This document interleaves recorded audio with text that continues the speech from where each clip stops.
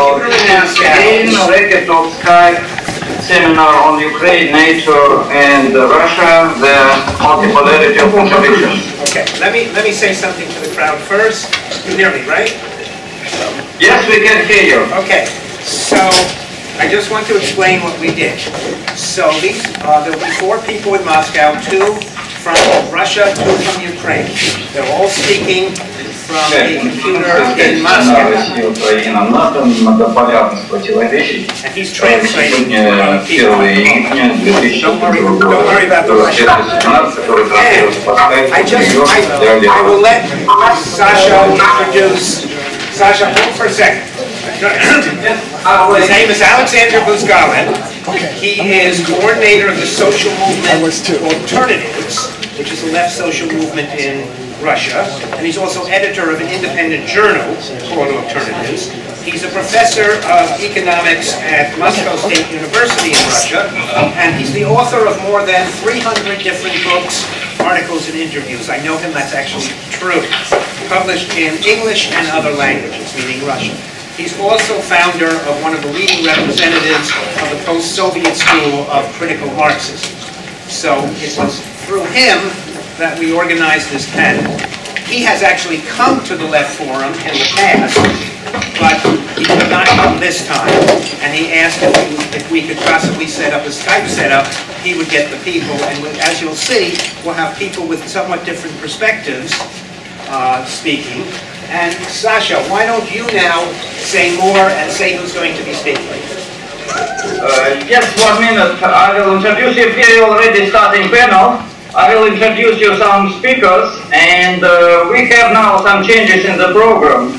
I will present ideas of Professor Pihorovich and Igor Panuta, who could not come to Moscow. Then will be speaker Liudmila Bulavka. I will show her. She is writing now. You can see her.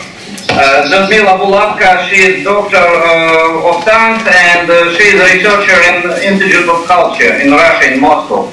And then one more person from Ukraine will come in a few minutes.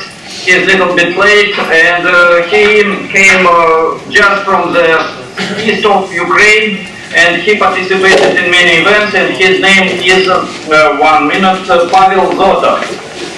Also, we will tell you a few words based on the interview of militants from Donbas region. They participated in these events, and they are fighting now. They are on the barricades. Plus, small information from Yan Delchuk, who is one of the organizers of a bridge, everyday bridge between Moscow and Donetsk and Ukraine in general. He is working all day long and sometimes even night organizing our connection. So in a few minutes we'll start. Do you want to start, Sasha? If everybody is ready, we can start. Maybe in 1 minute our Ukrainian friend is coming. Okay. So, Sasha, are you ready? Yes, we are ready. Okay. Now we go. And what will happen is each of you will speak, and then I will turn it over to the audience, and what I'll have to do is ask any audience member who wants to speak to come up here so Sasha can see you, and no, because I turn around, I can't see. You can see in here. Okay, begin. Great.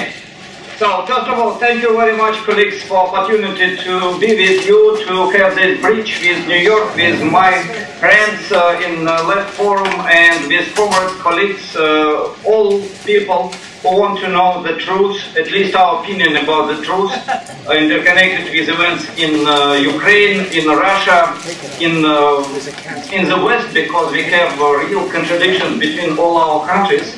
But I want to stress that the title of our panel, Multipolarity of Contradictions, is extremely important. We have really different contradictions. This is not only geopolitical conflict between Russia and the West and Ukraine in between.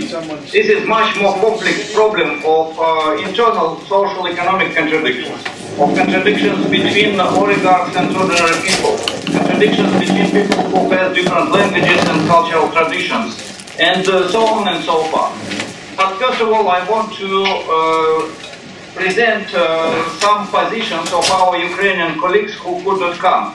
You know that now the border between Ukraine and Russia is nearly closed, and some of them simply sent their video, but it was impossible to make very quickly English subtitles for presentation in New York, and I will just present some ideas of these people.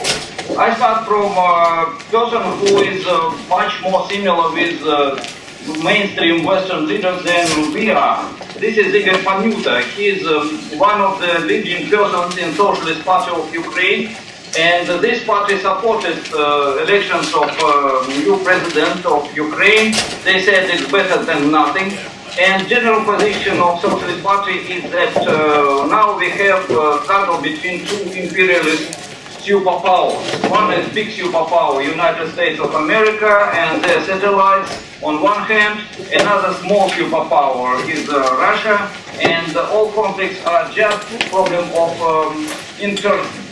imperialistic contradictions between these two superpowers. Also, Igor Panuta said that there is no left ideas among defenders of Donbass and Lugansk and all eastern regions of Ukraine, and really not too much criticized position of modern Ukrainian government of Panuta. You can find the word which you prefer. And this is more or less well-known position among, let's say, social democrats. Another person, Professor Pihorovich, I will try to show now with my simple computer his name, his face on big computer, on big screen. I will ask my friends, maybe it will be possible to see. Just put this.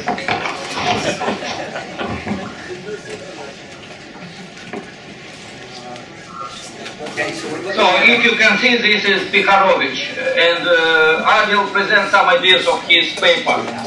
So now I'm coming back with my laptop, and we'll continue. 1 minute, please. We see you in many different... Yeah. So Professor Pihorovich stressed that he wants to give real analysis, and he is professor of philosophy in Ukraine, in Kiev. And his position is interconnected with analysis of history and modern situation of Ukrainian contradictions. He is also a very important specialist in the area of dialectic, and his analysis is really historical, dialectical, based on the contradictions. So, first of all, this crisis is a real crisis based on deep social economic contradictions. Firstly, Maidan started from the protest against corruption and union of top bureaucracy, Yanukovych, president of Ukraine in that time, from one hand, and oligarchs from another side, and their unity was really tragedy for Ukraine, and people were very angry about this domination of both bureaucracy and oligarchs. But then Yanukovych and his family, or so-called family, started to move the power and the money in their pockets, and big part of oligarchs started to fight against, not to fight, started to oppose to this policy of Yanukovych. And finally they decided to support a real protest from below and support Maidan. And finally to Maidan came a lot of different people, partly really enthusiastic about necessity to change the system of economic and social power, partly paid by oligarchs, partly people who came from the west, especially of Ukraine, with nationalistic and sometimes even fascist slogans. Also, Professor Pihorovich stressed that in Ukraine, in the center and west of Ukraine, only 2% maximum of population supports Bandera, right-wing politicians, pro-Bandera, pro-fascist politicians. Really, I can stress now, I don't agree with his position, but I now just translate position of Pihorovich, is not my position. Finally, he said that we received, after February 21st, something like a conflict between Russia and United States on the territory of the Ukraine. And he said that from the mid of February, Ukrainian leaders became puppets in the hands of the United States bosses. And I think this is very important thesis of Pihorovich, and we must remember about this. And finally, he said that United States government made all this plan in order to inspire basis for maybe even new world war between Russia and Germany, and this is one of the goals of United States government and United States bosses. So this is a few theses of long paper of Professor Pihorovich, and if you have interest in the websites of Alternative, you can find this information. Finally, I want also to stress a few words from Jan Milchuk. He is really a painter, but he is a fantastic person, communist, who is spending now more than 1 month permanently on the Skype, internet and radio connection with people who are fighting in the east of Ukraine, who are on the barricades, who are under the fire. And he made a fantastic job, and we have now chronic of all these events. So this person, Jan Milchuk, stressed that so-called government of Ukraine, which is recognized by Europe, is really a puppet in the hands of the United States. And the behavior of this new Ukrainian government, I'm reading text, translating his text. This Ukrainian government is trying to do in Ukraine now the same as Gaddafi, from his point of view, made before. And if in the case of Gaddafi, United States and Europe fight against him, now they support Ukrainian puppets and Ukrainian attacks on part of their people, part of Ukrainian people. Also, he says that it's a real civil war, and Ukrainian army, especially special formations of right sector, these nationalist forces, they are killing a lot of ordinary citizens, women, elderly people, and that killing of this civil population, citizens of towns, villages and cities, is a real crime, and this is main characteristic of the model of behavior of modern government of Ukraine. Also, he stressed that according to this chronic, the biggest part of ordinary soldiers of Ukrainian army has no intentions to have military conflict with citizens of Donetsk, Lugansk and other cities and towns. They do not want to shoot, but Ukrainian government forced them to do this, and when they oppose to this oppression, pressure of Ukrainian government, they can be killed or arrested. And this is practice when Ukrainian troops are killed by another Ukrainian troops or right sector representatives because they did not want to attack citizens in the east of Ukraine. Also, he says that Ukrainian government now uses very heavy weapons. I don't know how to translate it. It's 152 millimeters artillery. Maybe it's good enough for understanding. This is really huge artillery, which is used only when big army attack, I don't know, special region prepared for defense. But this artillery is used against ordinary towns and citizens. And a lot of other examples. I do not have now all this. I do not have now opportunity to present all these ideas. So my personal ideas I will present little later during our session. And now I want to move my computer and to give floor to Pavel Zotov. He came from the east of Ukraine, from Kharkov. He is one of the leaders of Borotba, left independent organization, maybe the most active left independent organization in Ukraine. And he will tell you a few words during our limits, maybe during 10 minutes. Okay, Pavel, you have now opportunity to tell a few words to our friends. My warmest greetings to all the comrades abroad, to those who are interested about our situation. To say shortly, the left Socialist Union Borotba have fought against the right-wing nationalism and neo-Nazis long before the events in Kiev and in Ukraine, so-called Maidan, have occurred.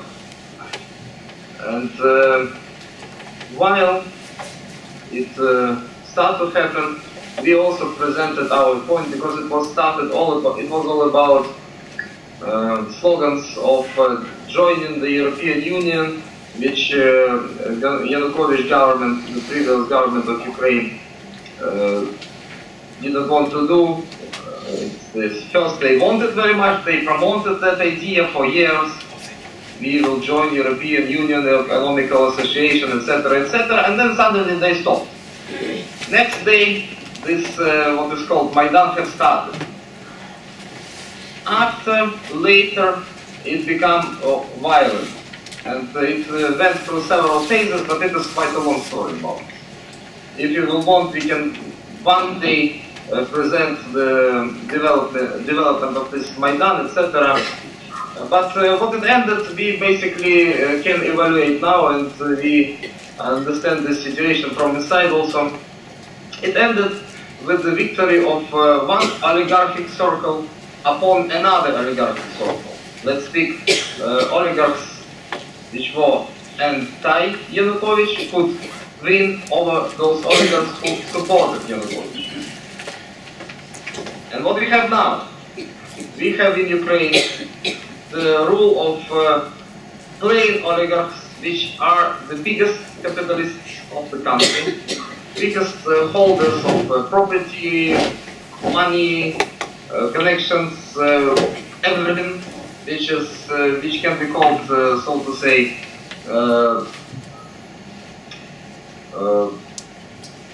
strong part of capitalism, whatever. So strongest capitalists. I just want to show you the audience. I think it's everybody here. Know they're there. So, my word is good. So, after all of this happened, what did they use to win? They used the groups, and it was not actually very big in number. They were not very big in number, but they had enough of militant groups that called themselves neo-Nazis openly. First it was organizations called Patriots of Ukraine, Ukrainian National Army, but it was only the name of organization. This name doesn't reflect that it has some connection with the actual army of Ukraine. And also there was an organization called the White Hammer. Those were from long ago absolutely openly neo-Nazis groups. They had Hitlerism, racism in their ideology. Not only this, but more. There is much more to tell about this. Also, they had a basis, which we may say like it was a social group of supporters for those neo-Nazis. It was quite a wide circle of football fans called ultras. That ultras football fans, which had such a tradition of aggression against, first of all, against minorities, especially those from South. Let's speak, they always like to beat somebody from Asian immigrants, like this. By organizing and by power of money to organize those militant and aggressive groups of neo-Nazis, the oligarchic circles of Ukraine could win on the streets of Kiev. They pressed and pressed and pressed on that government, which was actually also quite a criminal government itself. But what came against this Yanukovych government is absolutely criminal. They have no possible attention to any of basic democratic and human values, so to say. To speak about this, we have million facts for right now behind us. The constant prohibitions for any of peaceful meetings, for instance, for opposition. We can call ourselves opposition, because actually now it is even more than opposition, because it is now close to civil war, and there is, so to say, elements of civil war present. Prohibition of peaceful meetings, prohibition of freedom of speech. You just try to go to streets of Kiev and some others, even Dnipropetrovsk, which is center of the country. You just try to go there and speak about, let's say, socialism or something against the ultra-nationalism. Next moment, their patrol will catch you, and there are videos about this. Thousands of those videos. Thousands of people they beat for only expressing the opposition, so to say, opinion. Prohibitions of the peaceful meetings, prohibitions of freedom of speech, and etc. Those are absolutely anti-democratic, even anti-basic democratic. Whatever, bourgeois rule. It is not even democratic bourgeois government as we can see, let's speak, I don't know, in Europe.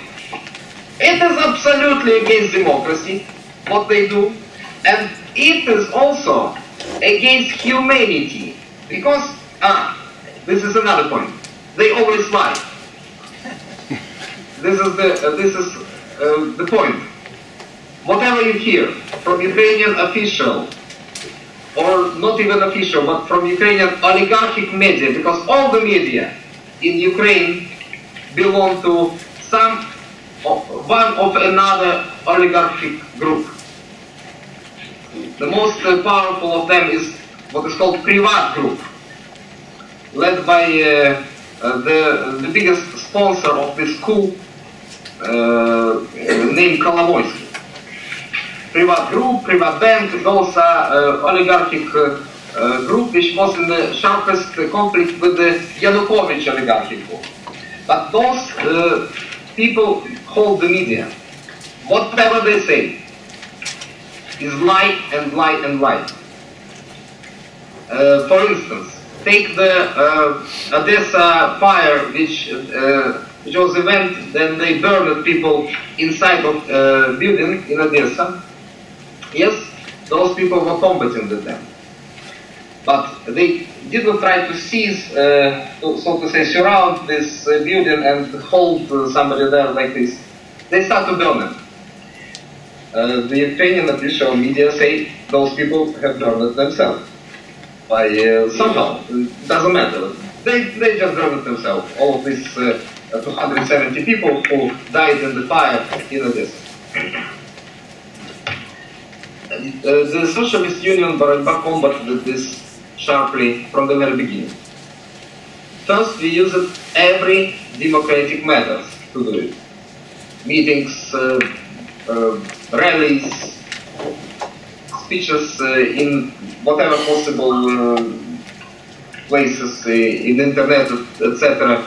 We issued also almost every day our communique.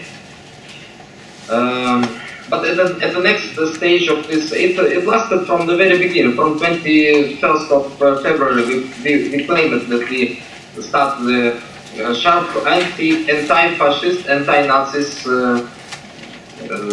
movement, and we have these activities in many cities of Ukraine, and even now in the conditions of underground, really, because we had to go underground. We had losses, we had our people arrested. Actually, one of our greater comrades, so to say, the person which I personally very close to is Denis Levin. He is Jew in his ethnicity. He was attacked by those Nazis, not only as a communist, but also as a Jew. And he was attacked and they tried to catch him several times. Now he is hiding underground. He cannot even make a call. But we know about where he is safe and well. But this is the condition we have now. We are underground. in those places which are what we can say occupied by the Nazi militants. And remember one thing, first and very important. This Nazi coup serves to the only Ukrainian oligarchic circles which paid for much, and yes, they could really had some support by ordinary people because they hold all the media, and now they promote absolute dictatorship absolute dictatorship of their Nazi circles in the Ukraine. Ukraine becomes a Nazi and fascist state in Europe in 21st century, and communists fight against this. And Union Borotba now proclaims we to be a fighting communist party. Thank you very much. Thank you very much. Thank you very much. It's really very important, and I want to say that our speaker came from the region where he could be killed any minute. So it's not only abstract words. This is practice. This is the reality of the struggle and life under the threat to be killed, arrested, beaten, and so on. So I'm very glad that he is here alive, because a lot of his comrades are wounded, arrested, and simply cannot talk openly with you and with anybody. And now I want to give floor to Liudmila Bulavka. She is a researcher of culture in Institute of Culture in Moscow, but she is also very active in contacts with Donetsk people, and he will present you not only her personal opinion, but also opinion of leaders of Donbass defense. Real militants, real officers and soldiers who are fighting. And she had an interview as a representative of Alternative Journal with them, and I'll work now as interpreter. Liudmila, you're welcome. First of all, I'm very, very glad to participate in this very important forum. I see my many friends of America. Я далее буду говорить на русском языке. So, Liudmila will continue in Russian. Я сейчас назову, транслирую основные принципы, ответы, которые дал один из руководителей Донецкой Народной Республики в интервью нашему товарищу Яну Левчуку. Это второй курбет. So, Liudmila will now give some examples of opinion of leaders of Donbass region, and this is from interview which was made by Alternatives with Yan Levchuk, Liudmila, and leaders in Donetsk. Первый вопрос был, поддерживают ли граждане Донецкой Народной Республики самих антифашистов? Или это все-таки пассивная масса? Здесь говорят, что в Донецкой Республике бандиты, которые бьются с фашистами, но население не поддерживает. So, first question which we asked, if really ordinary people, citizens, support these militants who are fighting against fascists, or they are just passive and only a few soldiers, a few officers are in this battle, involved in this battle. Is it so or not? Поддержка гражданского населения есть, более того, она все время растет и растет. And Liudmila and Yan received a lot of evidences that there is direct civil support of civil society, ordinary people from below, and this support is growing from day to day. Раньше приходили, еще в марте, в апреле, приходили на митинги и просто слушали. Сегодня люди идут на блокпосты, на баррикады, чтобы помочь реальным делом. If in March or in April people were simply coming to the rallies, demonstrations, meetings to listen, maybe to support or not support, but it was passive support. Now people are coming to the barricades, to the places where they can be killed, and they're bringing food, they're helping with medicine assistance. And they're simply supporting by their words people, and sometimes even stop aggression of opposers from Kiev. Они приносят покрышки, грузят мешки с песком, приносят еду. Шахтеры после тяжелой смены идут сразу и идут на баррикады, на блокпосты. Идут туда женщины, которые готовят еду, которые приносят медицинские средства и даже помогают подростки и дети. So it's not only men but also women coming, but miners, first of all workers from miners enterprises, they are coming after hard work to help to organize barricades, to build barricades, and they are working in other hours, and this is very sunny and very hot weather now, without any money. By the way, no money at all. This is pure voluntary activity. Women are coming to help with drugs, with food, with just good words, to tell a few words, drugs, medicine of course. Just tell a good words. Even young boys and girls, teenagers are coming, but everybody is trying to prevent their appearance on the barricades, of course. Если до этого позиция проявлялась в слове, то сегодня позиция проявляется делом. If before position was expressed by words, now position of person must be expressed by real activity. Сегодня второй момент. Все идет на основе энтузиазма, и борьба, и поддержка антифашистов. Very important. All this struggle, both of militants who are on the barricades and those who are coming to help to this anti-fascist war, all this activity is voluntary activity, based on the enthusiasm, no money. И это делается на основе самоуправления. Например, создан добровольный медицинский отряд в Донецкой Народной Республике, где врачи, в частности, и руководитель этого добровольческого медицинского отряда, который делал диссертацию, все забросил, сейчас занимается медицинской помощью. So, and the model of organization of this activity is self-organization from below, with elements of self-management, but in very simple but working forms. People are coming together, different people, including, for example, very good professional doctors, and leader of the voluntary medical group, if I can say so. This is a big group of militants for doctors, nurses, and so on. They organize themselves without any initiative from above, without any money, and they came to help to people, citizens, soldiers, defenders. And the leader is a good scholar, and he stopped all his scholar activity, his work. He doesn't have money now because he left the job, and they are working for nothing, just to help people. Следующий вопрос. Кто вам помогает? Где вы берете средства? Ответ. Евгения, вот руководителя этого антитеррористического отряда, ответ был таков. Это добровольные пожертвования частных лиц. Из Израиля, из Германии, от американских лиц, товарищи. So, суммы небольшие, потому что это не it was a very important question. What are the source of the money which you have? Because of course they have some money. And Evgeny, this is direct quotation, he is leader of the anti-terrorist group, group of militants who are fighting against terrorist actions inside east of Ukraine. And there is big threat and there are a lot of such actions in the east of Ukraine. And he said, we do not have any support of oligarchs or big business.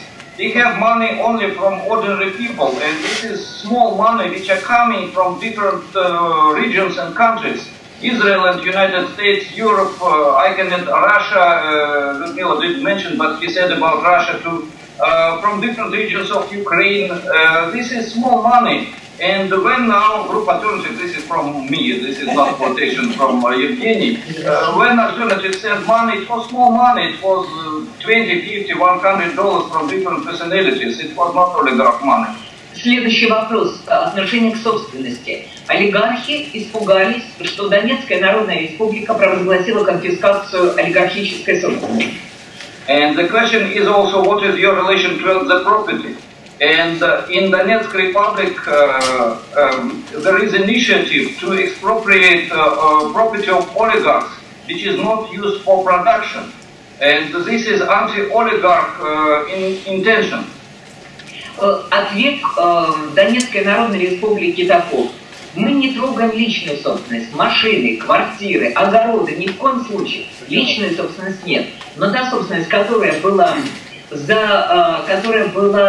появилась в результате криминальных операций, эта собственность должна принадлежать обществу. И прежде всего самым слабым из них, детям, инвалидам, пенсионерам, ветеранам войны.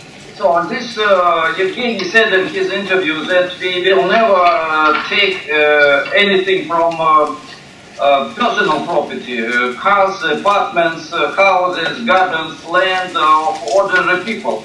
But when we are speaking about property of oligarchs, criminals who are fighting against us, who supported killing of our people, we will use this property for the support of kids, for the support of elder people, for social needs.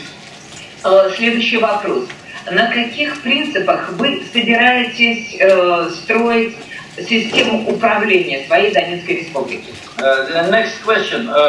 What are the principles which we will use for the creation of new state in Donetsk region in the east of Ukraine? Ответ очень был четкий. На основе открытой демократии, открытости информации, финансовой открытости. Демократия – это главные принципы нашей народной республики. And he said, by the way, this is leader of a militant group of military people. And he said, we want to use principles of democracy, and the most important is transparency. Transparency of all financial floatings, of all money floatings, transparency of decision making. And we will talk with ordinary people and make our steps together with them. Open democracy. This is direct translation from Russian. Деятельность всех чиновников должна быть открытой. И если она не будет отвечать интересам общества, то эти чиновники будут меняться с такой же частотой, с какой они появлялись. And also his idea was that we want to have transparency of activity of bureaucrats. And they must be changed if they do not want to follow to the interests of people. And we will change them. And we already changed some of them if they did not follow to our interests. Вопрос следующий. Какие у вас социальные программы? Вот на какие социальные программы ориентирована Донецкая Народная Республика? Ответ следующий. Do you have any social programs, social goals in Donetsk Republic? Do you discuss this question? It was another question of alternatives. Для нас прежде всего это интересы общества. Это уменьшение пенсионного возраста. Это субсидии, сохранение всех субсидий инвалидам, ветеранам войны, детям в детских домах. So they said that we want to support social needs of ordinary people. The urgent task is to support houses where, I don't know, hotels where kids are living, kids without parents are living. Then support elder people, and we will not increase pension ages. We will decrease age when person can have pension. I'm sorry, I'm a little bit nervous because of the important topic. And other goals, social goals. На Украине сейчас, по всей Украине, растут тарифы на коммунальные услуги. Позиция Донецкой Республики. Мы сохраняем старые тарифы и ни в коем случае не будем увеличивать, будем даже уменьшать. The same with tariffs for gas, electricity, housing and so on. Ukraine, center, west of Ukraine, has very rapid growth of these tariffs. And 100%. And Donetsk region people said that we will use all possible and impossible measures not to have this increase of tariffs. Следующий, да, и обязательно самая большая проблема – это сохранение заработной платы не только для тех, кто работает, но и для тех, кто воюет, чтобы семьи не страдали. Но это самая большая проблема для Донецкой Республики сегодня. And the main problem, he said, that people, especially men who came to the barricades to protect citizens who are now fighting with armament in their hands, they do not have wage because Donetsk region had the same capitalism as all other Ukraine in the past. And they're trying now to implement special law to pay just wage which people had before if they're defending Donetsk Republic as soldiers, as officers. После этого был, конечно, вопрос. Вы что, хотите сделать СССР номер 2? Нет, сказали они. Советскую историю повторить нельзя, но взять получше, что у них было, мы должны. Не только у Советского Союза, но и всей мировой практики. And it was another question, which is not alternative question, but which we have from all mass media. Do you want to build new Soviet Union, USSR second? And Evgeny said, no, we understand that it's impossible to build again Soviet Union, and it had a lot of negative features. But we want to use positive experience of Soviet Union, and we will do this if we will be alive. Так, и вот был главный тоже вопрос, который завершал это интервью. Какие главные причины противостояния? Почему вы стали воевать с бандеровцами? So, and the final question was, what are the reasons of the conflict? Why are you fighting? Why you decided to use, to take guns in your hands? To oppose these pro-fascist attacks. Их ответ был: это война, вот все, что происходит сегодня на Украине, на Юго-Востоке, это не национальный конфликт, не межнациональный, это социальный конфликт. And it was said that this conflict is not conflict between two nations or people with different languages. This is not conflict between nations. This is conflict based on the social and political contradictions. У фашизма, потому что у фашизма нет национальности. Фашизм есть фашизм. And he said that this is struggle against fascism, and fascism doesn't have nationality. This is struggle against killing of people, I can add. Поэтому мы все в Донецке в действительности являемся антифашистами. And from this point of view, we are defenders of our country, and we are anti-fascists.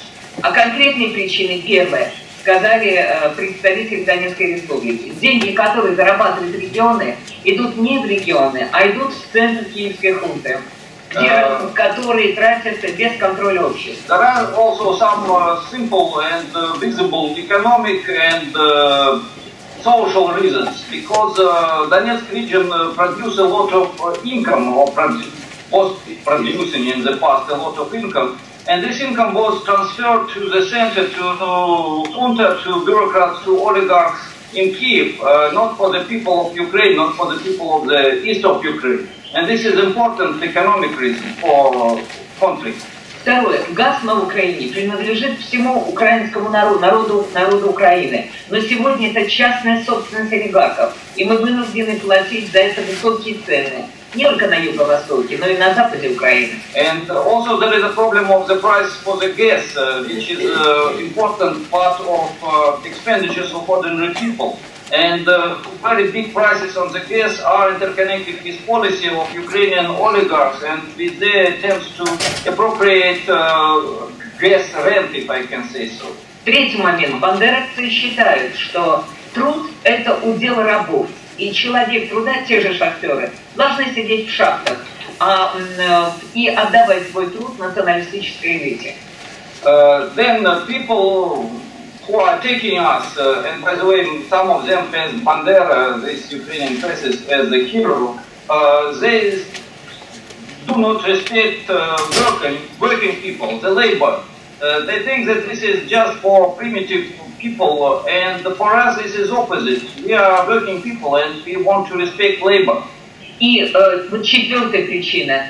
В этой войне, в этом антифашистской войне мы не уничтожаем, не сжигаем даже пленных, мы их кормим, пытаемся вернуть матерям, работаем с родителями, в отличие от бандеровцев, которые уничтожают, сжигают людей. And fourth reason, we are not aggressive, but we must protect ourselves.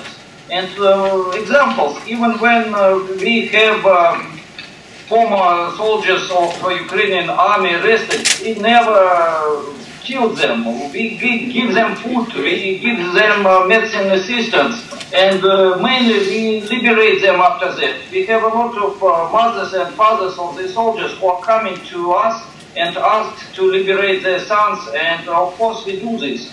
And from my point of view, I can add that we have a lot of videos which shows that this is real fact. This is not only their words. И последняя причина – евроинтеграция уничтожает культуры региональные, культуры татар, украинцев, русских, евреев. Эти культуры должны быть сохранены. And final reason is cultural reason, because they don't want to have globalization and negation of national cultures, and they do not want to have modernization. I have to translate Russian words. And to protect development of national cultures of Ukrainian people, of Russian people, Jews, Tatar people, and so on. By the way, I participated also in this interview, and I can add that this Evgeny said, my favorite songs are Ukrainian songs. And in our group, there are a lot of Ukrainians, and even people from the west of Ukraine. This is not only Russian people, or Russian language-speaking people, not Russian nationality. И в завершении я уже от себя назову коротко очень 3 основных противоречия Донецкой Народной Республики. And 3 main contradictions which are typical for Donetsk Republic, because this is also very contradictory, of course, situation. Первое противоречие. Реально Донецкая Народная Республика борется против фашизма. Donetsk Republic is fighting against pro-fascist tendencies, attacks, groups. И за это погибают молодые люди, мужчины, женщины. And men and women are dying because of that. Но лозунги этой борьбы пока имеют национальное выражение.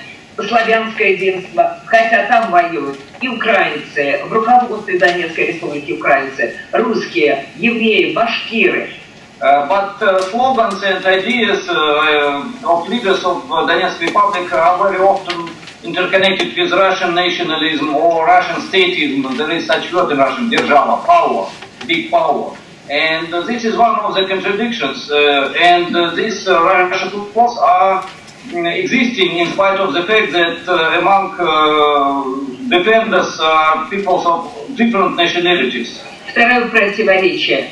С одной стороны, Донецкая Народная Республика пытается строить демократическую модель открыто социально ориентированной системы, но лозунги пока сохраняются державные.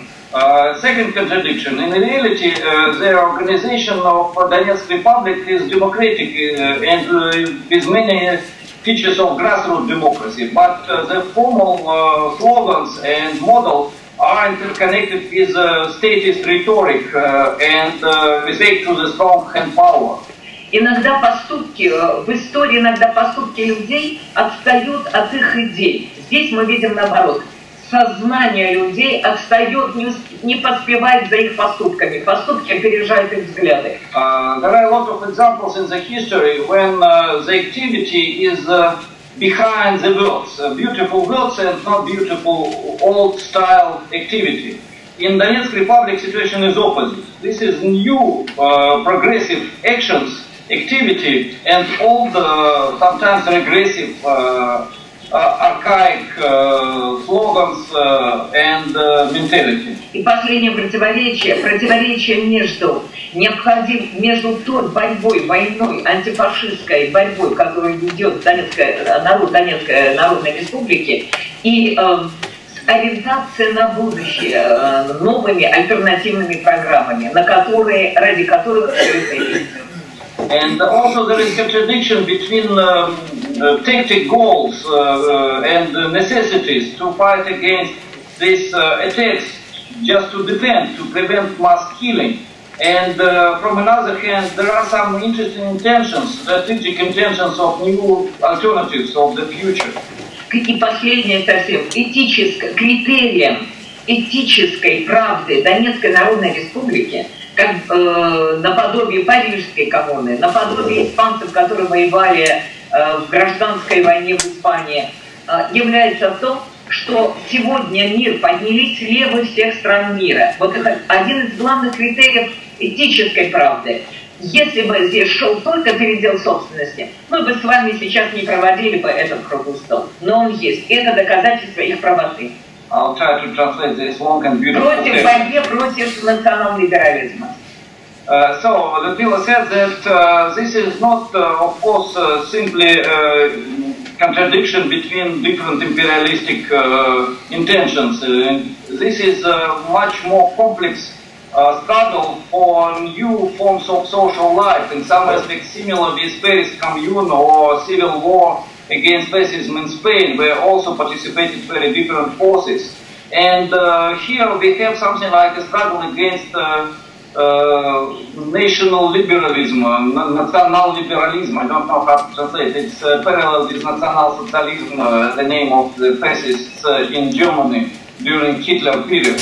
And the international solidarity, anti-NATO actions in many towns and cities of Europe and different countries of the world, this is example of, not example, this is proof that struggle in Donbass is not simply a struggle of pro-Russian forces against pro-US forces. И только сейчас, закончив свое выступление, я поняла свою большую ошибку, которую я сделала.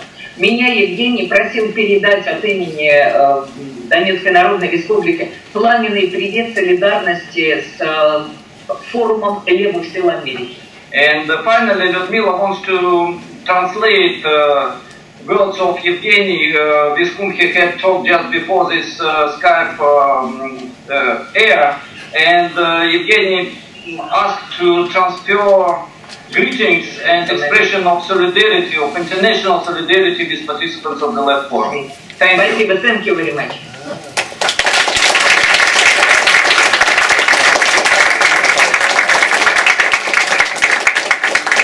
You want to say something? No, just a very. Who is the Evgeny?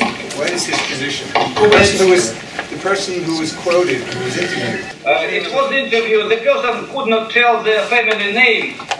He said just that he is Evgeny, and he is one of the leaders of the anti-terrorist organization. They are protecting people from terrorist actions inside east of Ukraine, Donetsk and other regions.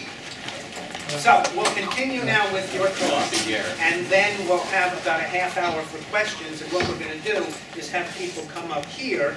I'll call on you, and you can form a line, and you can each ask questions, and then you'll respond. Okay, continue, sir. Yeah. Thank you, Karsten.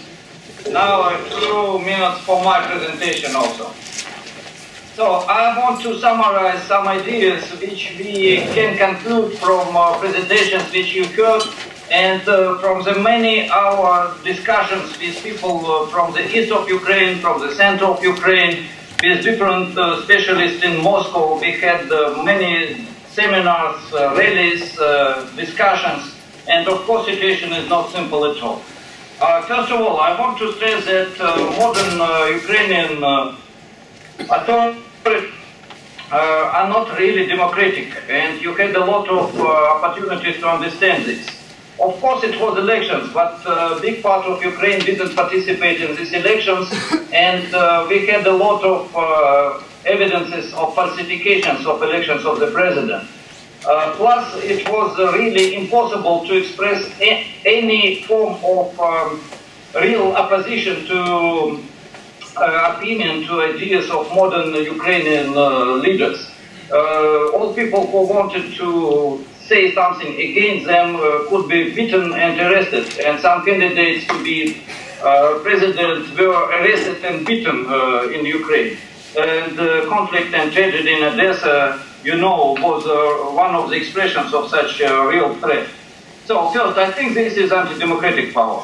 Second, the economic and social intentions are right-wing liberal intentions. The fact that oligarch is leader of Ukraine now is only one of such examples. But also there are a lot of other facts. The governors for Ukrainian eastern regions of Ukraine from Kiev were also oligarchs, and they could not take power in the east of Ukraine, but they attempted to do this, and the candidates were pure oligarchs, owners of billions of dollars. The more important economic policy which is realizing now in Ukraine, in the center and west of Ukraine, is very similar with policy of shock therapy or shock without therapy in Russia and in Ukraine in early 90s, in 1990s. And now International Monetary Fund is also giving different loans, but the basis for these loans is realization of the policy of shock therapy. Third, really Ukrainian government now, Kiev government, realized very aggressive and based on the open force, non-legitimate force policy.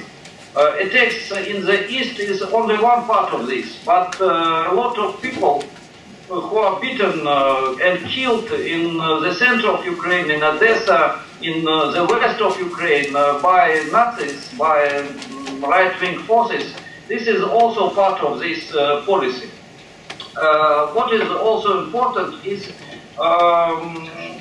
fact that modern Ukrainian Kiev government is in the hands of the United States and sponsored by the United States and partly by the European Union and partly by NATO, better to say countries, members of NATO. So, of course, there is important to stress that prehistory of this government was not so simple. As I said in the introduction, people who came to Maidan half a year ago had democratic intentions, anti-oligarch intentions. And part of them, by the way, now again came to Maidan. See, today, I don't know if you heard this information, thousands of people came to Maidan to say, we do not want to have oligarchs as our leaders. This is new event, by the way, event in the center of Kiev, not only in the east.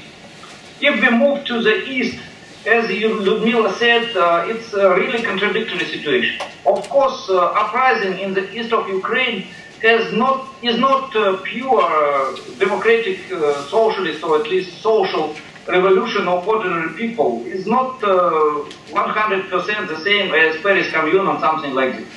Of course, behind we have Russia, and Russia is a small imperialistic country, not superpower, not empire, but very small empire, maybe something like that.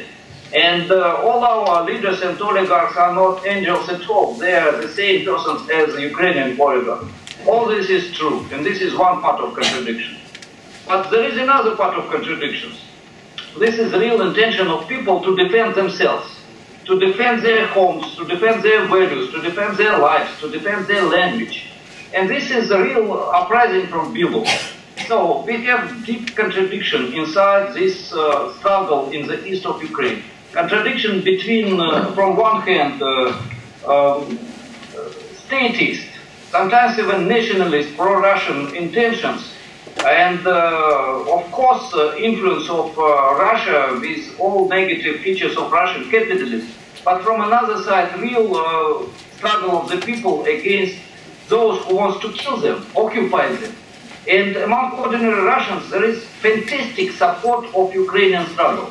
We never had this type of enthusiasm of millions of people. Nearly 90% of population now will say, we support these people.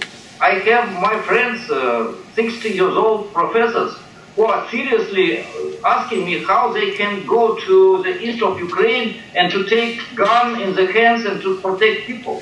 And this is not hysteria, this is hysteria, this is not nationalistic hysteria. This is an attempt to create new type of life. And if we can have now Ukraine, unified Ukraine, where all people in the east, in the center, in the south, in the west will be together, and this country will be outside of any blocks, will not be satellite of Russia, will not be satellite of NATO. Real independent democratic country where everybody can use language which they want. Russian language, Ukrainian language, Tatar language, doesn't matter. If such intention will be now in Ukraine, I am 100% sure that absolute majority of Russians will support this intention. And majority of Donetsk Republic will support this intention. They're fighting not against Ukrainians. They're fighting against nationalist, semi-fascist forces, pro-oligarch forces. Of course, the struggle is also partly based on the interest of the oligarchs from the east, and this is also true.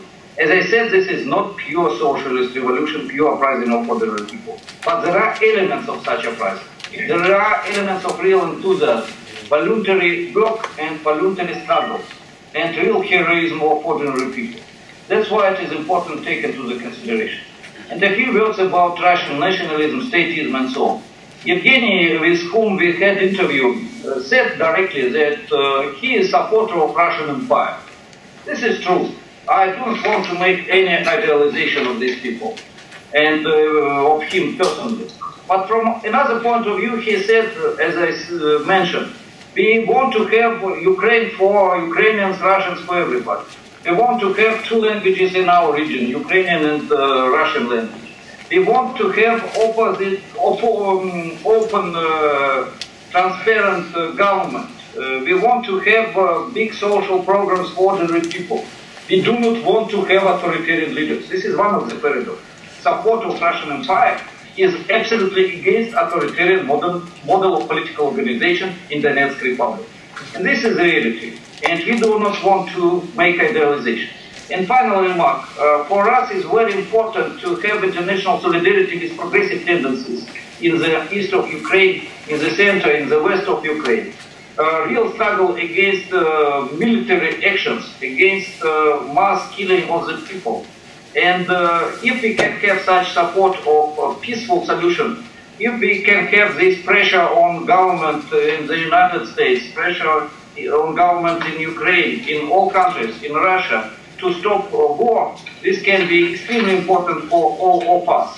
But now, if you will ask whom I support, of course, a big part of left people in Russia will say, both are worse. Russian imperialism is bad, United States imperialism is bad, everybody is bad, and we are for world revolution. Don't.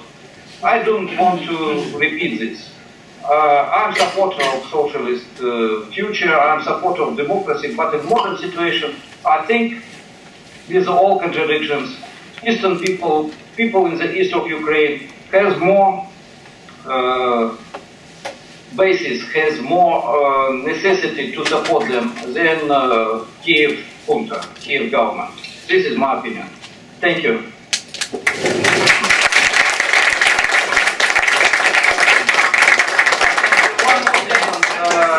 He also made a call and said that he cannot participate in the interview today because he is under the attack, he is under the fire. It was direct radio that he is shooting and cannot participate in scientific conference. And that is who? Evgeny. You can be the first question. As a tech support person. As a tech support person, Sasha, здравствуйте. Hi, Liudmila, здравствуйте. My first question, how you manage to speak for 1 hour and never mention Crimea?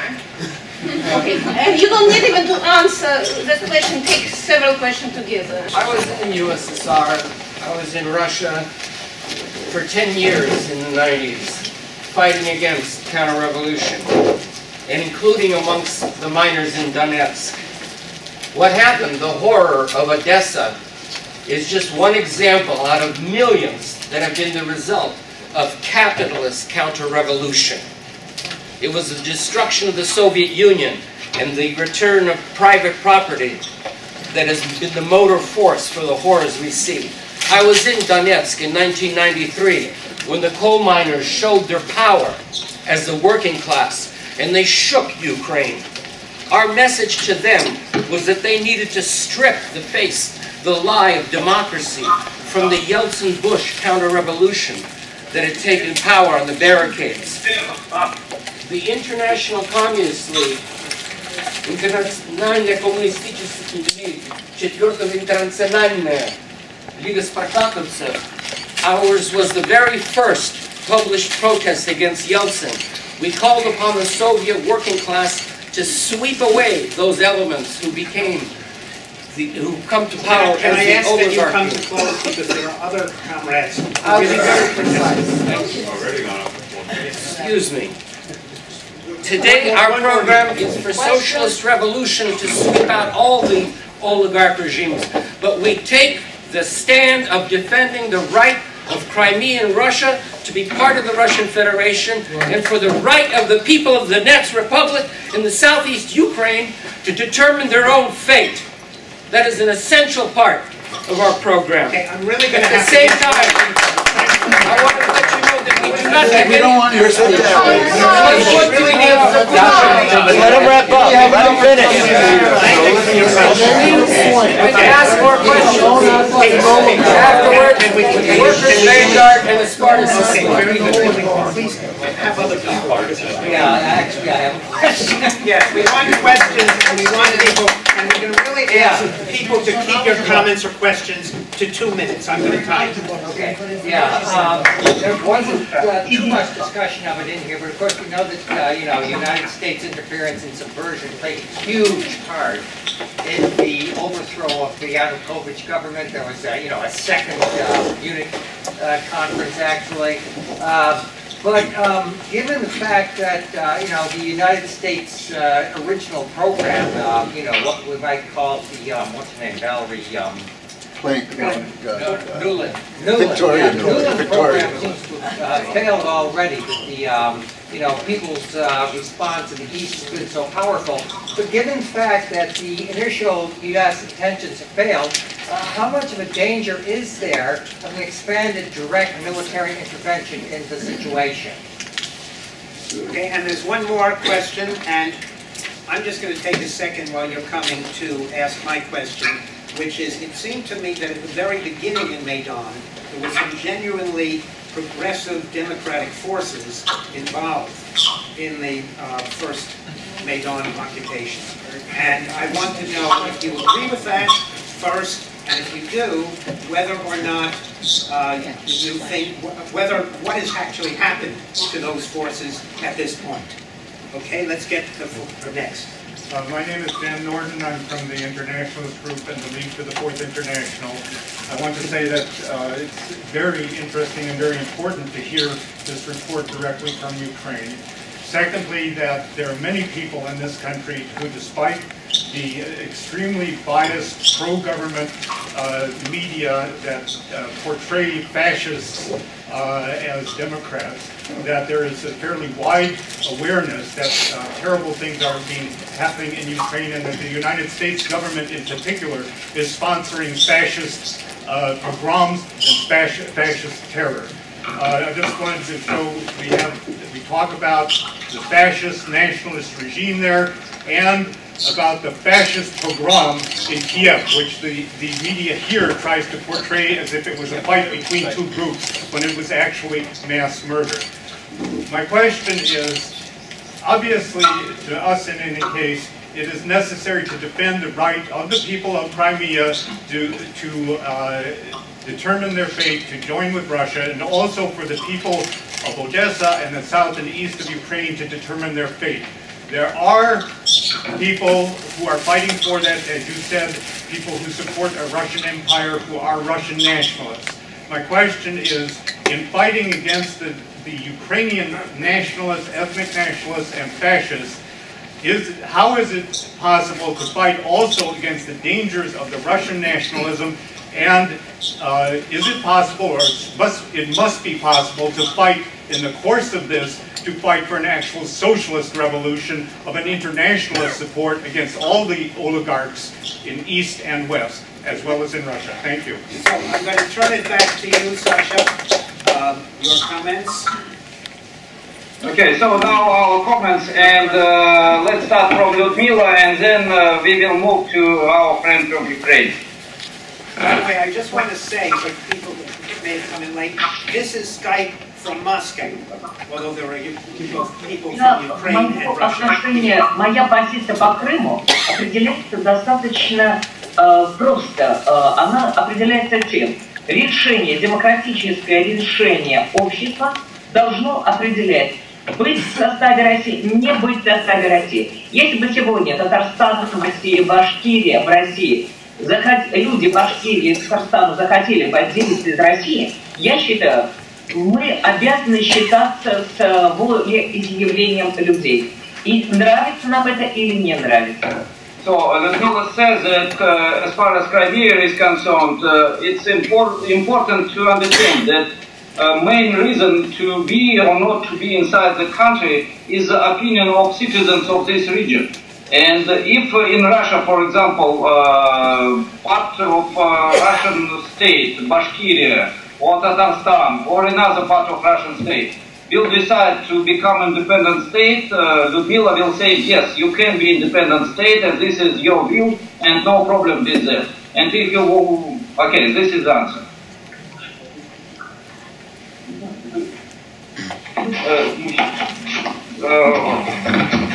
Now about Crimea, everybody about Crimea. Dear friends and comrades, if to speak about Crimea, now what is the question? Why it was, for what reason it was with Crimea so it could quickly say goodbye to Ukraine? Ukraine and Crimea has almost the same relation to each other as, for instance, United States and Cuba. If Cubans, for instance, will say once they don't want to be part of United States, and if the United States is weak enough, most likely Cubans will go away. Now, Cubans are there, Crimea is here. Crimeans never wanted to be in Ukraine, surely. Once Ukraine has become weak because of events that happened there, and it was not absolutely Crimeans, so to say, participation in all of this. There happened a militant coup. Armored forces could move out the head of the state. Next day, Crimeans jumped and said, maybe this is the moment. And they used this moment completely. If, for instance, in this moment, there was strong enough Turkey or Bulgaria or Romania, so if they could join to this another state to protect them from possible Ukrainian counter-attack, they could join Turkey or Bulgaria or Romania. But it was near to them the quite strong Russian Federation, which has the same language and which have their sympathy for a long time from ever, actually.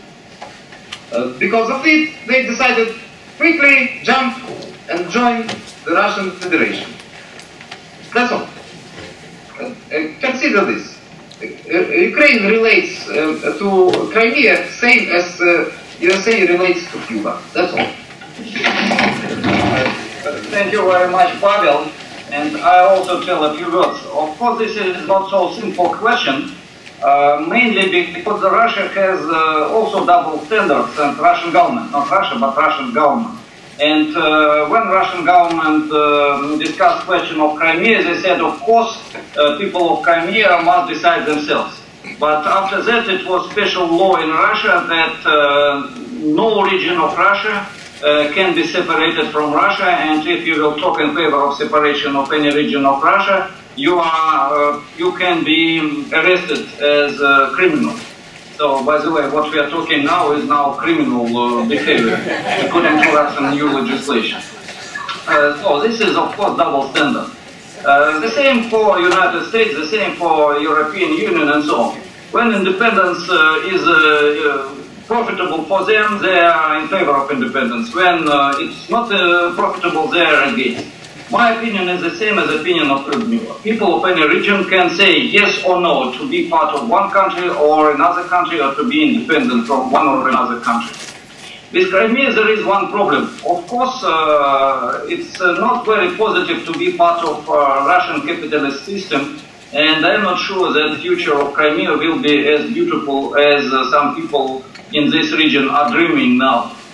They are dreaming mainly about restoration of Soviet Union and Soviet spirit, because, for example, in Sevastopol, I don't know, maybe majority of population still has as main values of Soviet Union. It's a very contradictory situation. In reality, they will have Russian oligarchs, and this is, of course, not very positive. But if Crimea will not be part of, if Crimea did not decide to be part of Russia, I'm afraid that next week or next day they can have the same hundreds or thousands of people killed by Ukrainians, by Kiev army and right sector, as it is now in the east of Ukraine. And joining to Russia was the only opportunity not to have war in Crimea. So this is an important aspect, and it's necessary to take this aspect into the account. As far as other questions is concerned, very short comment, and maybe my friends also will give these comments. Yes, I think that a big part of these conflicts are a result of the disintegration of the Soviet Union in the form which took place 22 years ago. It was brutal and unjust form of disintegration. And by the way, I am supporter of self-identification, development of states of former Soviet Union, and it was evident, and I was talking about this when Soviet Union existed. But form of this separation was brutal. It was form of brutal capitalism, which created negative results for majority of the states, majority of the population of former Soviet Union. So this is true, and the disintegration of Soviet Union provoked all these wars, and in our territory we had during last 20 years many wars, and we had many thousands of people killed because of this. So as far as Odessa is concerned, it's a real tragedy inspired by nationalists and semi-fascists supported by Ukrainian, not Ukrainian, really Kiev government, and it's a real tragedy. And finally, about two nationalism, Russian nationalism and Ukrainian nationalism. If we are speaking about general landscape, of course Russia is bigger than Ukraine, and this is sometimes situation very difficult, and I'm against Russian nationalism. I was against Russian nationalism, and I am against Russian nationalism. But inside Ukraine, Russian-speaking people are minority, and this is struggle of minority against absolute domination of majority. For many people in the east of Ukraine, by the way, in Crimea in the past, Russian language was normal or native language, and to speak Ukrainian for them is the same like to say to all this audience, you must speak Spanish. If you cannot speak Spanish, nobody will have opportunity to be professor in university, nobody will have opportunity to participate in state apparatus, nothing. If you are people, you must speak Spanish. If you are not Spanish-speaking people, you are not people at all. Will you agree with this? I am not sure. That's why paradox is that Russian nationalism inside Ukraine became part of the struggle for democracy. This is a very negative situation, but this is reality. And in this case, I was again, and I am against Russian nationalism, but I am in favor of two languages and rights of all people, Ukrainians and Russian, Ukrainian-speaking people, Russian-speaking people, Tatar-speaking people in Ukraine to have their schools, their universities, and opportunity to be in the parliament. And maybe now, Pavel, your words about all this. Вопрос о том, насколько Советский Союз, распад Советского Союза без причины. After this, we will have another round of questions. Karsten, one more comment and then your questions more, okay? И уборки русский национализм как средством борьбы с украинским. To speak about Ukrainian situation now as a so to say consequence of what happened with the Soviet Union, yes, partly it is, but mostly it is a consequence of the world crisis of 2007-2008. This world crisis gave birth to different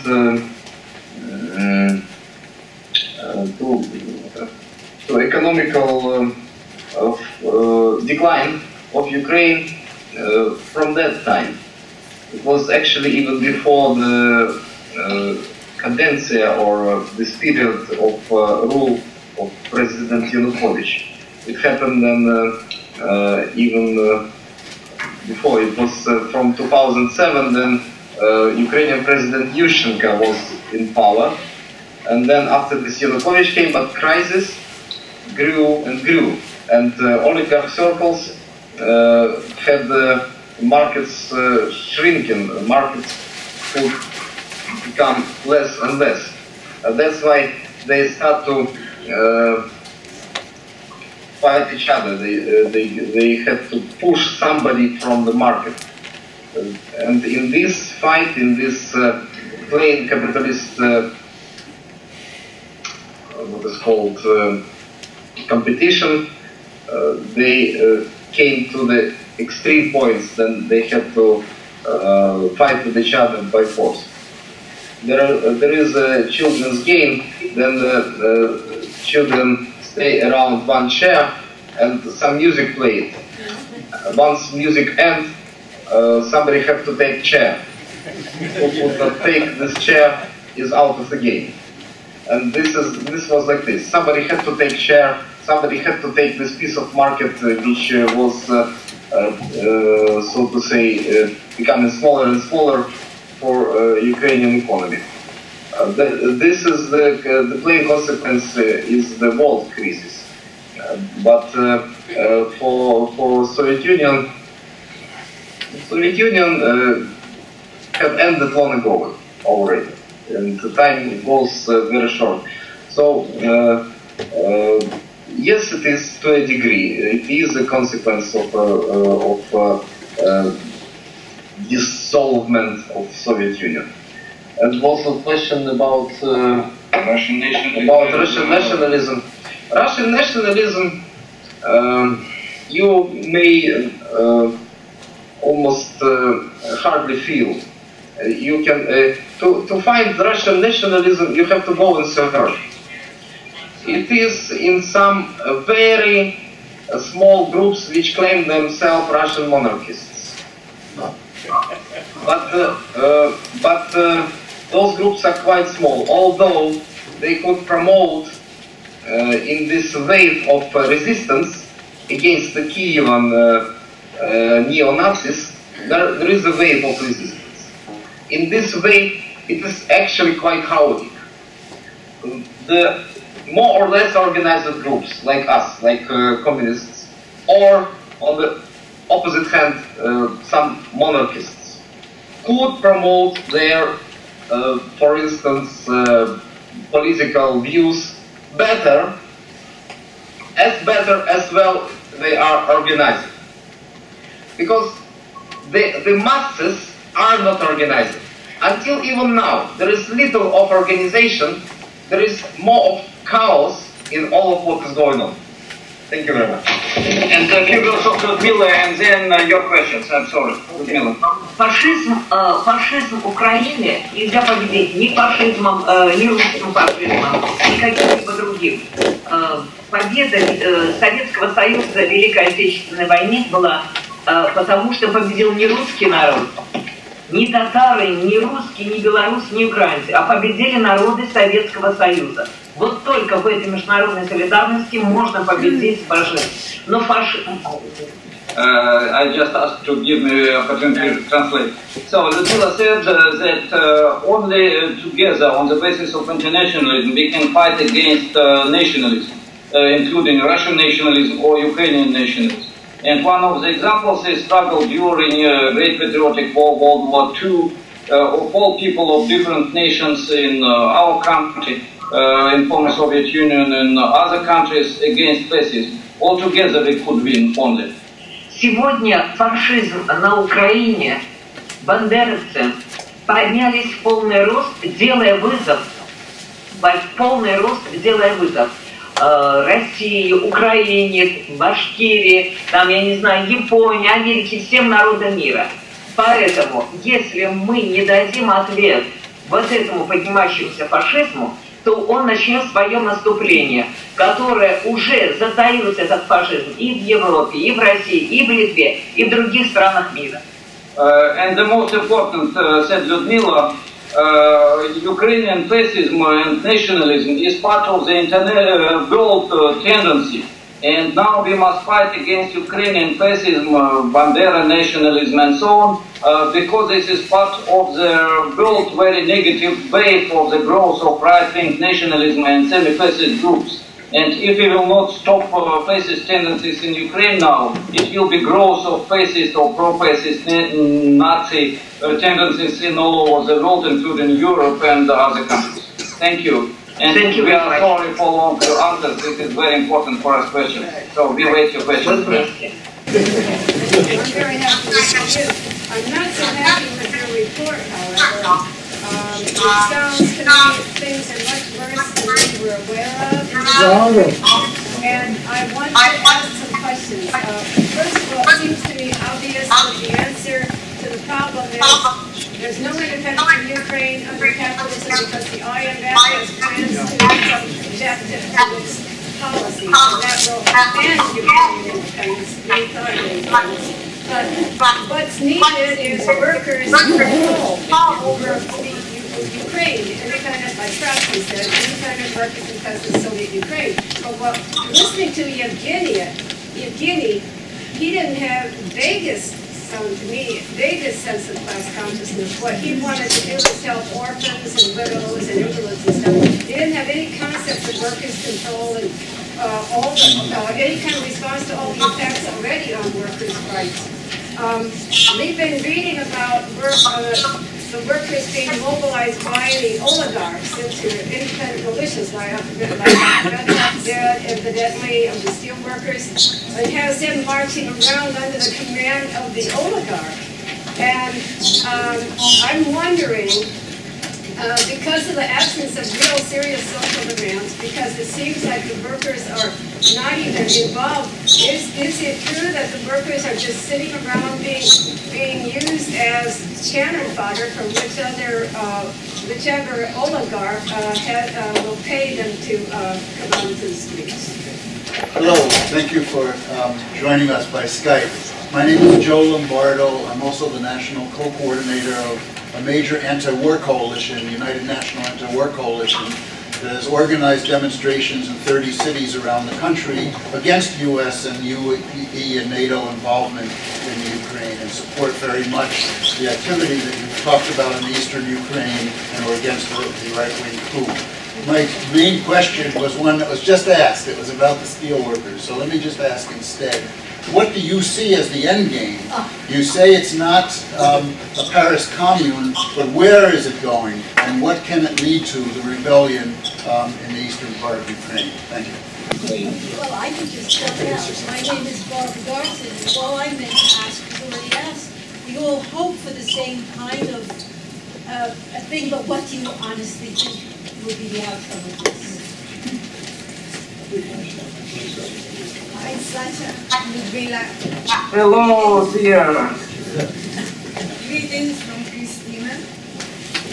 Do you think that after the U.S. fiasco in Afghanistan and Iraq, the U.S. imperialism is changing from the direct military invasion to national coup d'etats?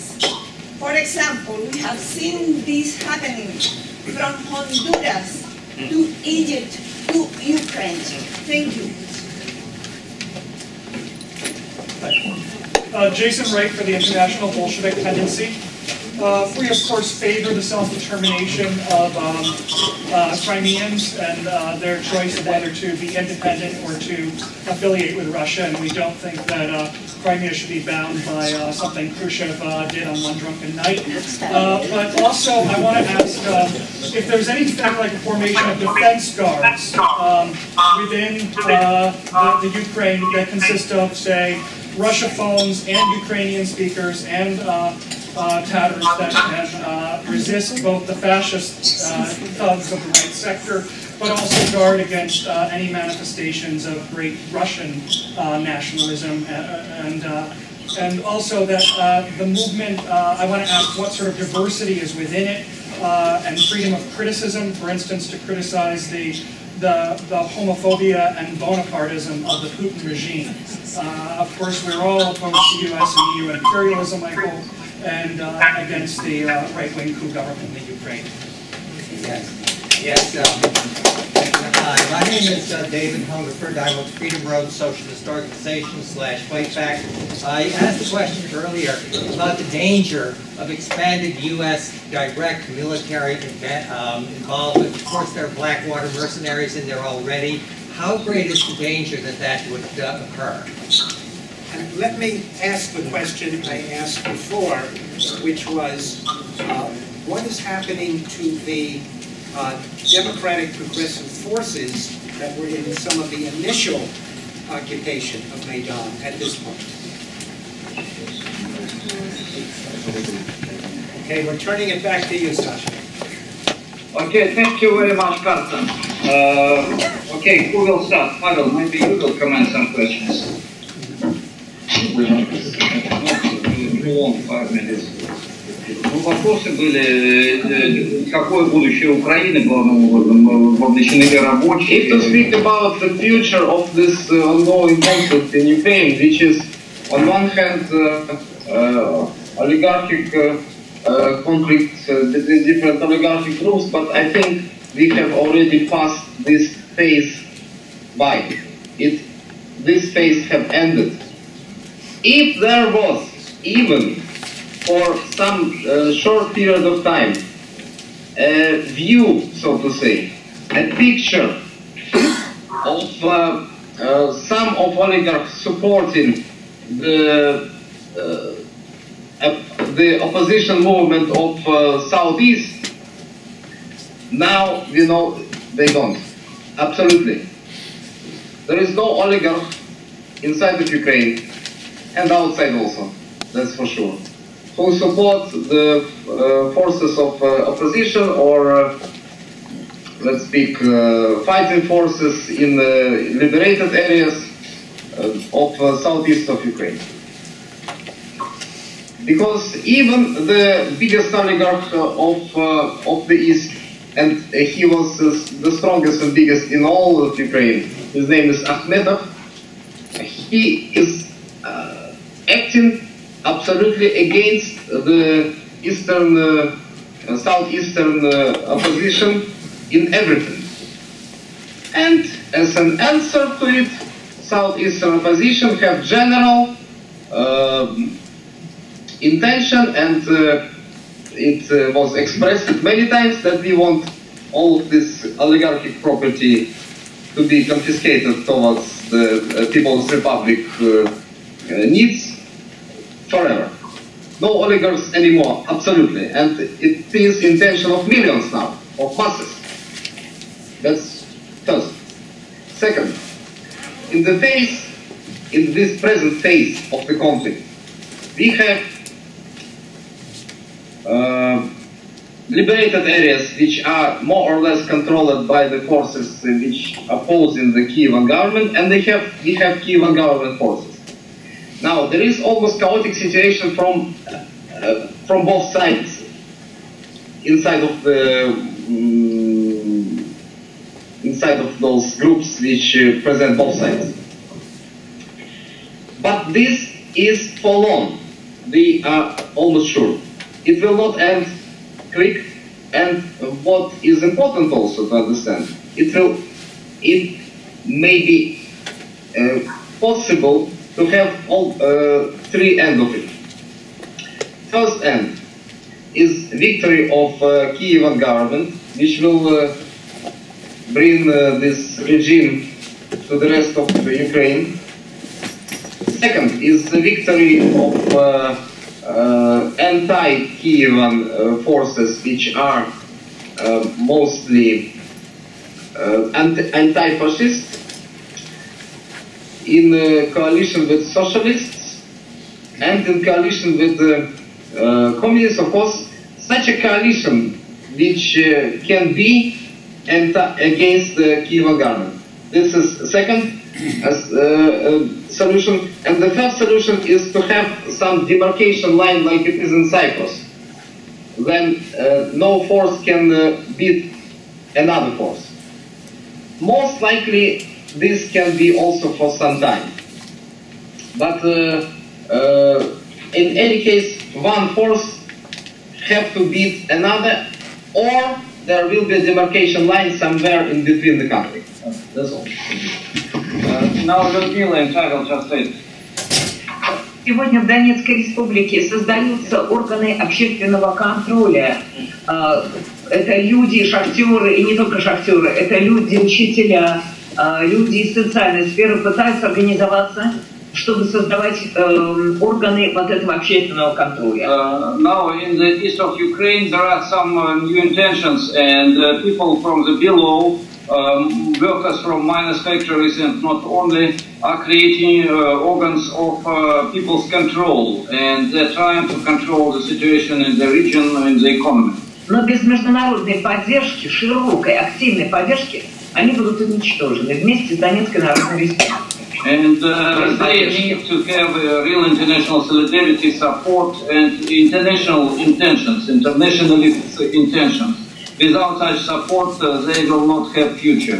В ельцинский период, когда была криминальная приватизация заводов, я объездила 40 заводов, где рабочие выступили за демократический контроль над этими фабриками и заводами. Но их раздавили. It was an interesting similar period in Russia in the end of 90s and beginning of 2000s, when in 40 enterprises of Russia there were occupation strikes, and Liudmila went to all these enterprises from Vybor to Vladivostok to help people be all together, trying to help people to organize a new form of collective work. But without real solidarity, these intentions unfortunately were defeated. So that's why now we need this international solidarity. Not we, but Donetsk Republic as well. И рабочие мне тогда говорили, весь мир западный говорит о значении демократии, но никто не вступился, поддерживая нас. Вот цена словам о демократии. And the workers of these factories in Russia told that in the West there are a lot of people who are speaking about democracy, but when we are fighting for real democracy in our enterprises, nobody wanted to support us. By the way, from my point of view, I want to add from me that it was support from small left groups, but not from, of course, formally democratic mainstream forces. Вот почему сегодня очень важно поддержать Донецкую Народную Республику в борьбе с фашизмом, потому что это борьба не только с фашизмом, это борьба за новые социальные альтернативы.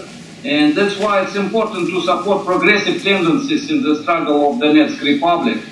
Progressive tendencies of the struggle for social goals, anti-fascist goals, and this will be, such support from international community will be very important. Украинский фашизм нельзя победить русским фашизмом. Это одна и та же сила. Ukrainian fascism cannot be defeated by Russian fascism. This is only two forms of the same negative force. Вот почему победа в СССР, Советского Союза в Великой Отечественной войне, это была победа всех народов СССР.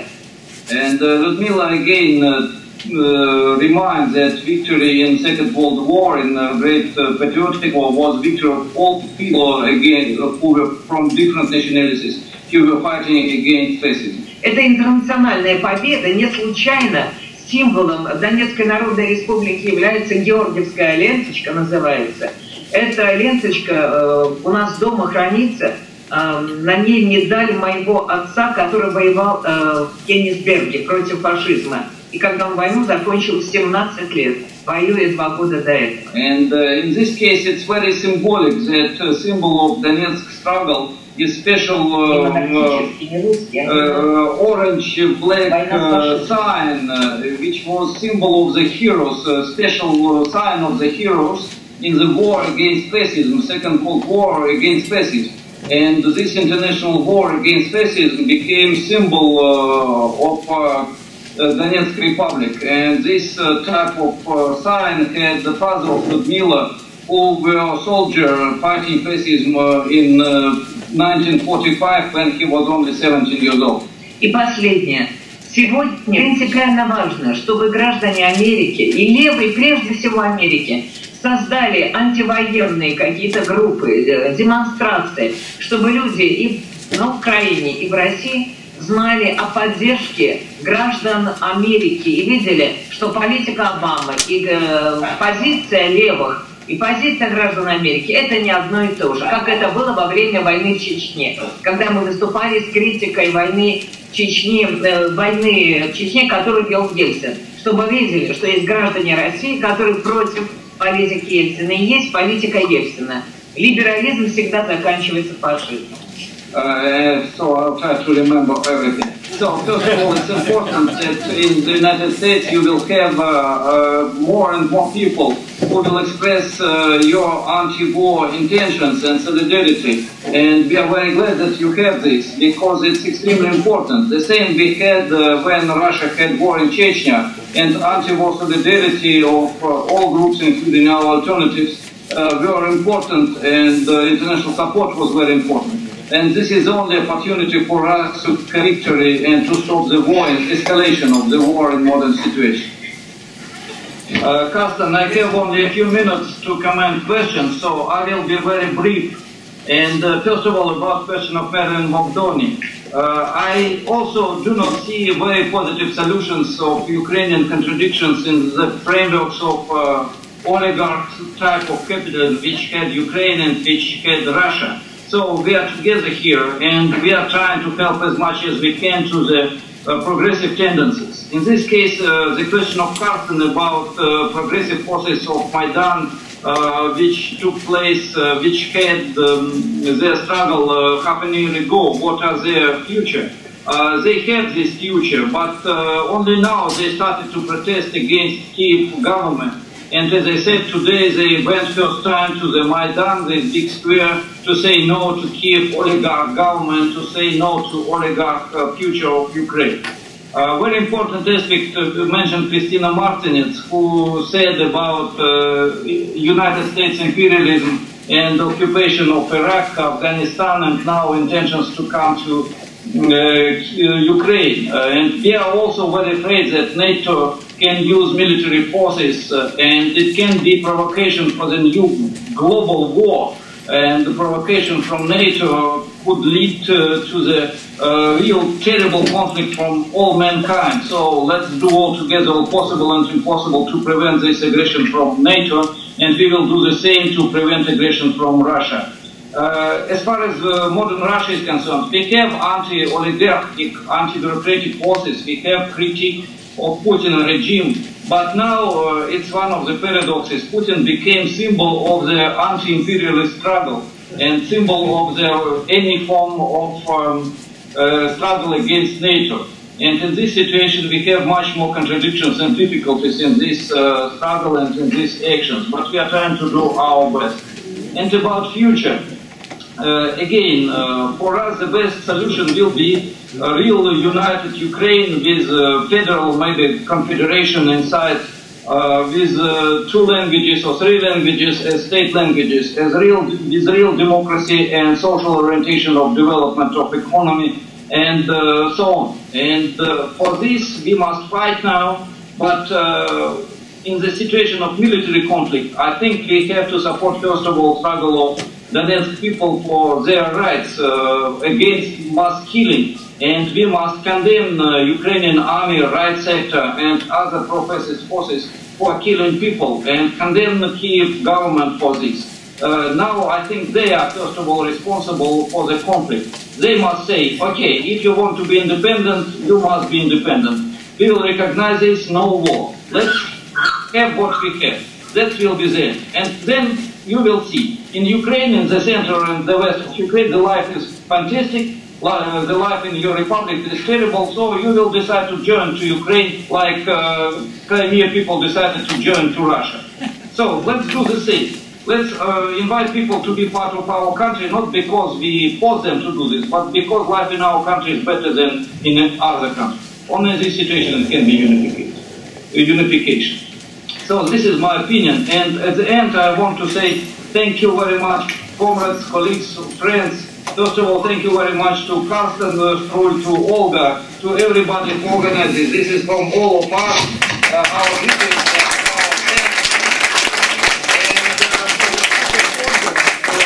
And you can use our website, alternative.ru, BY at the end. There are a lot of video and other information, facts about real conflict. and you can write directly me. It's very simple. Buzgalin@mail.ru. Karsten can give you this email, and we are very glad to be in solidarity, and we will help you to contact Donetsk people, Kiev people, Western Ukrainian people. And now maybe Karsten will tell a few words. Thank you. Thank you very much.